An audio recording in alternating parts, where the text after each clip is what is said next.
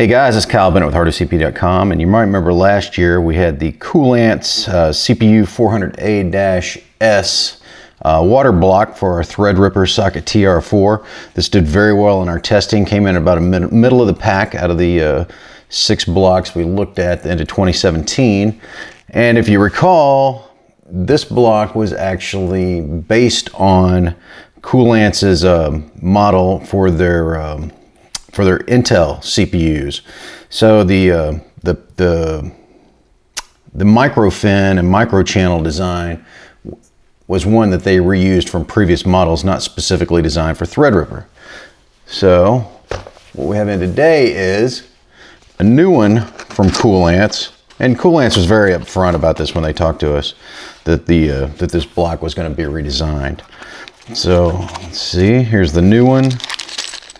The usual mounting kit from Koolance, which is generally excellent.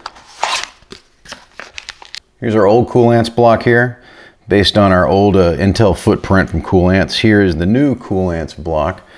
You can see some differences that they've done on the mounting feet, and you can see some differences on the chamber. So one thing we found last year was, so you can see that our flow pattern goes across this block this way. And now you can see one of our suggestions we've had for everybody is to flow it from the short side or the long side of the block across the long side of the dies that are down on Threadripper. We thought that would give better cooling, and actually Koolance looks to have done exactly that on this. So I'm going to take both these apart, and we'll show you the differences of the microfin and microchannel footprint. Okay, so our older design block from Koolance is on the bottom. The newer design block of the 400A-S is on the top.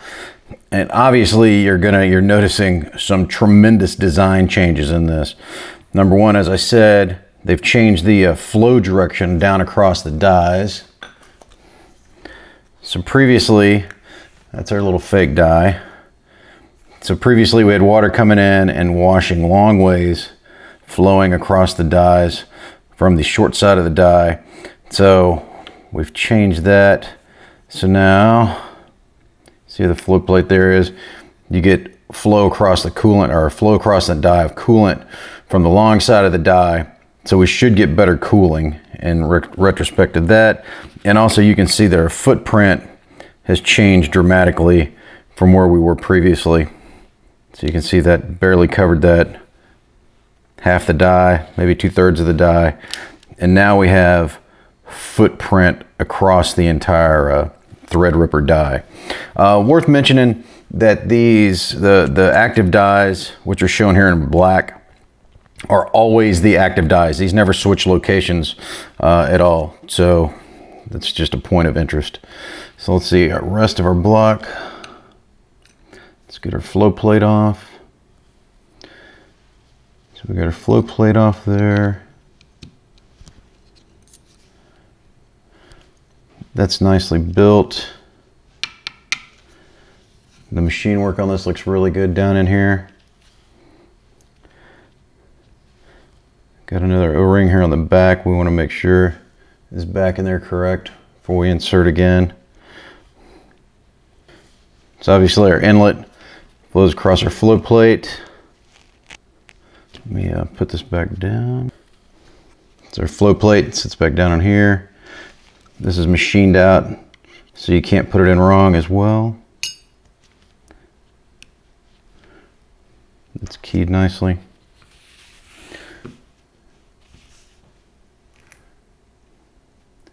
Obviously you can see the excellent job that Koolance does on their machining of their micro channels.